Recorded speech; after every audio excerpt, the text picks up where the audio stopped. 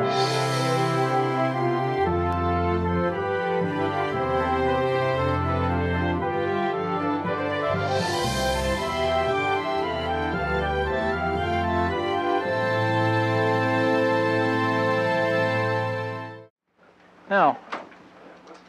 did you notice what I just did?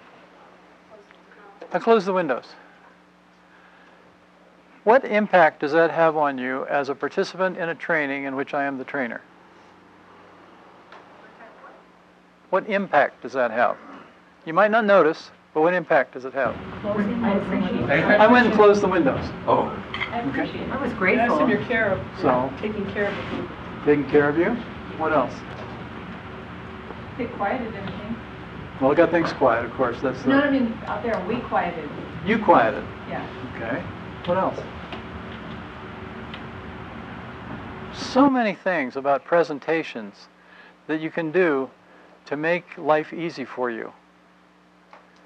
Am I the trainer who prances in at the last moment and does his thing and then exits like a movie star? If I did, would that give a very different message to whatever content I delivered? If I run around and I fill some of the water tanks or I do this, what does that accomplish in terms of leveling? That I'm part of, it's not like I'm up here and you're down there.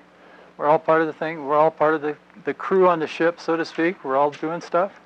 Let me do another one. I don't know. I don't think I did it with you guys.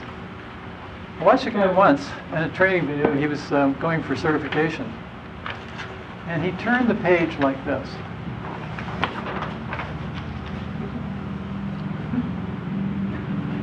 What message did that send? That's important information. He's very loving. No. Likes Loving, the gentleness, etc., etc. How many of you have been to a seminar with Bandler? How does he do it? I don't think he ever turned me flip chart, did he? Well, what I've seen often is something like, what message does that send? Okay? So there are all these little things. If you pay attention to them, they're quite useful. You can really make use of them. When Connie Ray and I were first doing trainer training, there was this guy who knew the stuff cold. He was a computer programmer, so he understood programs perfectly, better than I did. And he kept getting this feedback that he was distant and dissociated and cold and stuff like that. We watched his videos over and over and over. Finally, it got to us. Ask me a question. Me? Yeah. How old are you? Ask him another question. What did you have for lunch? What difference does that make? Do it again. What did you have for lunch? I had a sandwich with some bologna and some cheese, and ask me again. I'm just wondering, what did you have for lunch? Did you enjoy I had a that? sandwich with bologna and cheese. You see the difference? Just a little bit of moving forward. It can even be a head tilt. Can make all the difference in whether people feel connected or not. And we taught him that, and suddenly he got rave reviews. Yeah. I'm not getting that experience. Could you just tell me which one's which? If you ask me a question, I move toward you. Did you notice that I just took a step toward you when you... I noticed what you're doing. I just don't notice the distinction. What's that? I noticed that you're doing different things. I just don't interpret Before or back, front or back, moving forward or back. But this guy, when he got cold reviews, somebody asked him a question, and it was kind of a natural thing that he did to gather his thoughts. But people took it as being pulling back from the question, pulling back from the person. And you just do the simple little thing of even just a little head moving forward or a simple little step forward, and it makes all the difference in the world. People feel accepted and connected and all this good stuff. And they wouldn't be able to consciously say what it was. No. We couldn't consciously say what it was. We could register it, but it took us the longest time to figure out what was going on. One of the things that I noticed in our group was a person told a story and went this direction, but the person moved the opposite direction when they were doing they basically, instead of mirroring the image movement, they did the same movement. Okay. Let me see if I understand you. So you do. Oh, well, come up here for a minute. We get on video and make you famous. So I'm facing you, is that right? And you just do what they did. Well, we've got these things, what actually said, I got all these things to do. Right, great.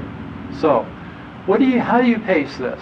There's two basic possibilities. One is to be in my space and pace it like this. That's called mirroring. You're doing the opposite thing. You got to do that in your space. If I did that in your space, it's not going to be a good pace. But if I want to do it in his space, I could do like this. And then that would be a good pace. You understand those are the two fundamental things? No. Do you still have a question? Well, yeah, sure, I do have another question which relates to doing presentations like this. And if I'm talking about goals and time, Yeah. and so as we go toward the future, Yeah. or as we go toward the future, my future's out there, Yeah. but your future's out Okay, there. great. And I puzzled with that one in terms of Okay, doing great. presentations. Did you hear the pronoun you used? As you go. As you go. You see, you confused it with a pronoun. You said we, as we go into the future.